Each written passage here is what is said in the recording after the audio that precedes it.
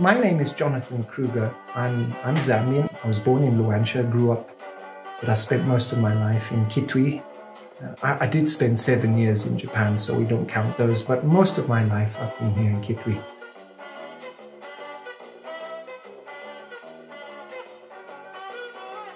My family came to Zambia in 1898. So you calculate, that's 122 years ago. Okay, you can see that's my legacy here in Africa. Okay, that was President Paul Kruger, who was my great-grandfather, and he was the president of South Africa. Unfortunately, you can see that also the Germans used him, because my ancestors come from Germany. They came to Africa in 1713. So because of his ancestry is German, also Hitler used him as propaganda, as you can see there, encouraging the German people to follow him and join the Waffen SS. Now, what is interesting, so we got him. Now, my family, my father's uncles were born in Livingstone. Actually, my grandfather was the first white man to be born in this part of the world in 1898. And he had some brothers, and those brothers, let me tell you, my grandfather fought in the First World War with the Northern Rhodesia police against the Germans. Okay, he was a volunteer. My father's uncles, they fought in the Second World War. One was, he was killed over Germany in a Lancaster bomber. Another uncle that was born in Livingstone, he fought in Italy. He was wounded by a German sniper at the Monte Cassino. And the third one, he also served in North Africa fighting Rommel. He served with... So all these gentlemen, you know, you can see my background. We're part of this, and we're part and parcel of these men.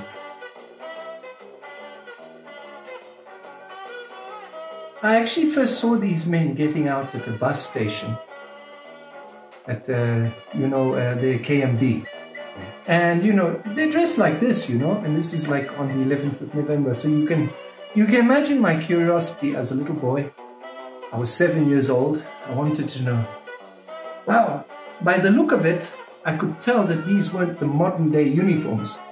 And the way they looked and the way they spoke and the way they even walked, these were men of caliber. And I felt, and I started talking to them. And these are the gentlemen that actually told me that they had served in East Africa, Abyssinia, fighting the Italians. And the Italians were actually trying to come down and take over as far as go down to Kenya. So the Zambian soldiers were sent up there to fight the Italians. Then these gentlemen also fought in Madagascar. Now we all know in Madagascar that was the part of the Vichy French, and they were on the side of the Japanese, and the Japanese were using the island. So they had to fight in Madagascar. And eventually you can see that these men ended up in Burma. Some of these gentlemen served in the Northern Rhodesia Regiment for 20 years and actually went up as far as serving in Malaysia, in the Malaysian emergency, fighting the Chinese communists. So we have some true war heroes. Sadly, most of them have passed away. And I always pushed for these gentlemen to try to be recognized. After they died, I felt it wasn't right that their stories should die with them.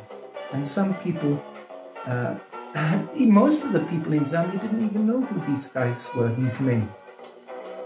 Because they're very humble and they don't talk unless you ask them.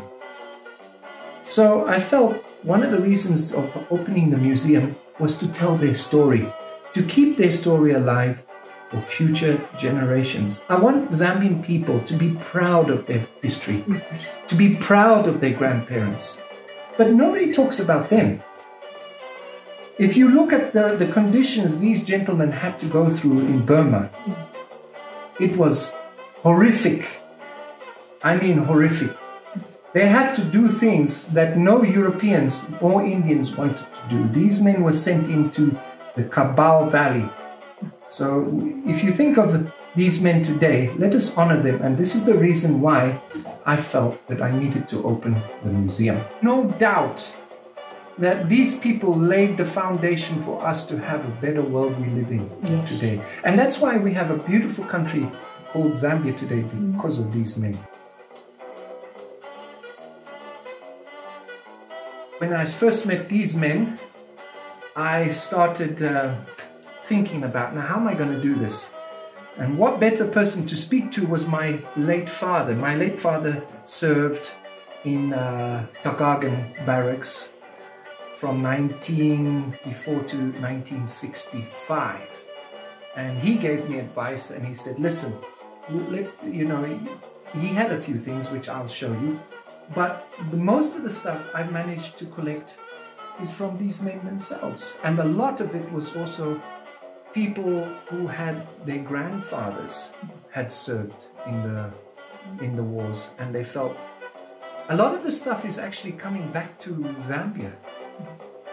A lot of people are telling me that their grandparents fought all over the world with the Africans, and they feel that these things that their grandparents had should come back to Africa, where they came from.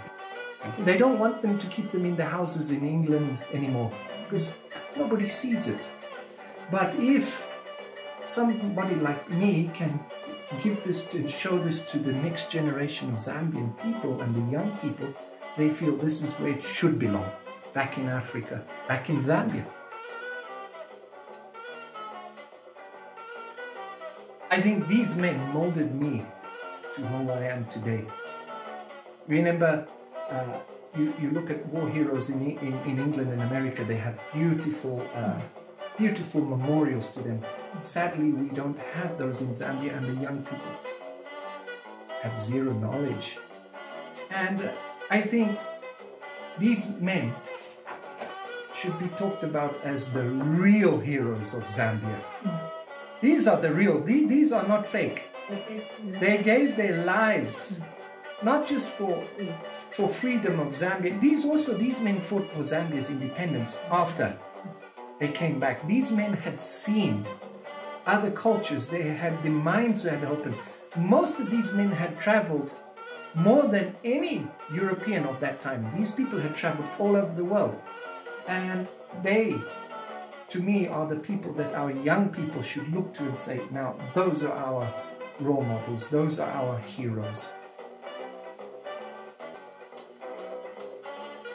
My wish is, I'd love to have a proper museum put up and a building where I want young people to come and learn about our rich history. A rich history of who we are in Zambia. If we don't know our roots, how do we know where we're going if we don't know where we came from? Now, unfortunately, young people today are learning from this. It has its good points, but it also has its bad points.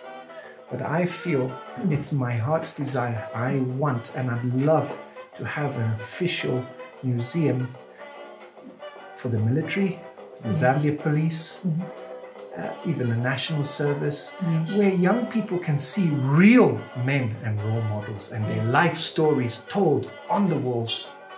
This is my heart's desire.